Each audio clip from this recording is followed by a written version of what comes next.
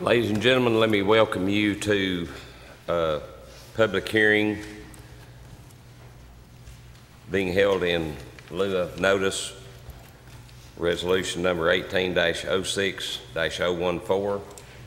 Madam Clerk, has this been posted properly? Yes, sir, it has. All commissioners, have you please registered for this meeting? Madam Clerk, roll call. Don't worry about it. Mr. Chairman, you have 12 members present. Thank you very much. We have quorum. In light of the fact that the emergency announcement was sort of malfunctioning, I will read it. In the event of an emergency and alarm may sound, everyone should exit the building by way of the nearest stairwell in a safe and effective manner. If the nearest stairwell is blocked by smoke, use the other stairwell. Do not use the elevators. Once you have reached the main floor, follow the exit signs to exit the building. Quickly proceed away from the building. Please be mindful of others evacuating and of emergency vehicles. Madam Clerk, will you please read the call tonight?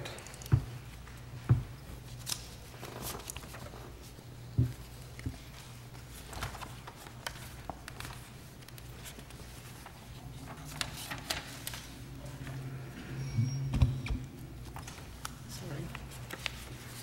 We're a little cramped up here tonight. In accordance with Tennessee Code Annotated Section 55105 and 137105, the Board of County Commissioners of Blount County, Tennessee will convene and hold public hearing on June 12, 2018 at 6 p.m. at the Blount County Courthouse Commission Meeting Room for the following proposed amendment to the zoning resolution of Blount County, Tennessee, being Resolution 0006010, and specifically the zoning map of Blount County, Tennessee. A resolution to amend the zoning map of Blount County, Tennessee from R1, Rural District 1, to C, Commercial, for a 17.74 acre tract of land located at 3720 East Lamar Alexander Parkway, Maryville, Tennessee. The property is identified on tax map 60B, Group A, Parcel 1, shown in the hatched area above on the public notice. Copies of the resolutions may be obtained at the office of the Blount County Building Commissioner and Secretary to the County Commission during regular office hours. Blount County does not discriminate based on race, color of national origin in federal or state-sponsored programs pursuant to Title VI of the Civil Rights Act. Thank you very much. If there is anyone who wishes to speak at tonight's public hearing, if you would please raise your hand. I'll try to start at the front and work my way back. As you come to the microphone, I will ask you to please identify yourself and the district in which you live. Is there anyone that wishes to speak tonight? Ma'am, if you would please, Sir, I'm gonna try to start at the front and work my way back. Ma'am, please come to the microphone and identify yourself.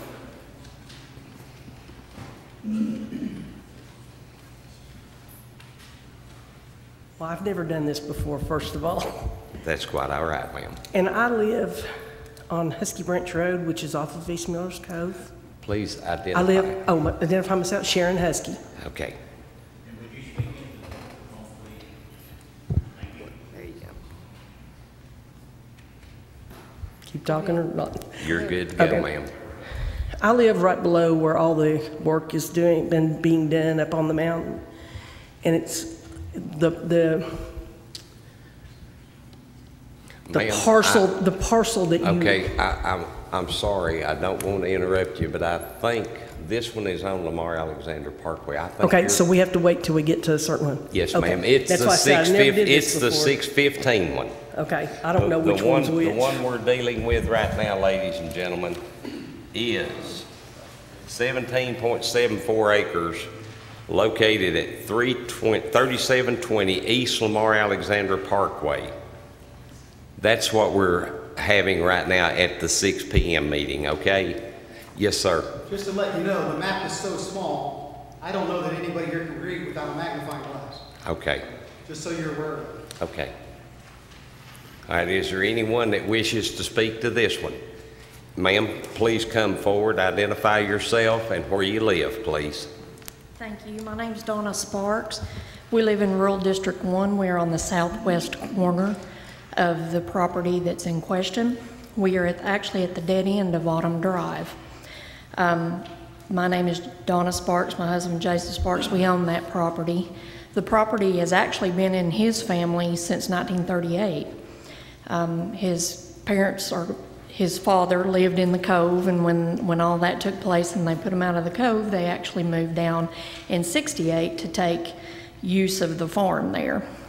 Prior to that, they just used it as a dairy farm.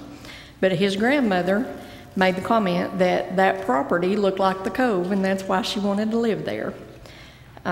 It is a dead end. We are surrounded by property. I'm not sure if the PACs have a bid already on the property, and that's why they're trying to get it put into effect to make it a commercialized area, but it would be at the very edge of our property and several others that go up that edge. I would just be adamantly against that. It's a beautiful location. It's gorgeous down there as it is, and it would be awful to have a parking lot beside of us on those 4 houses and the other land at the back of that, and it take away from what that property actually was and what his family had actually set out to do there. Again, like I said, it was his grandmother that said it looked like the Cove, and that's why she chose it there. I would hate to see that much property taken away and made into a parking lot or a shopping mall or something like that. I would just hate to see that happen. Thank you. Thank you, ma'am. Anyone else? This public hearing is closed.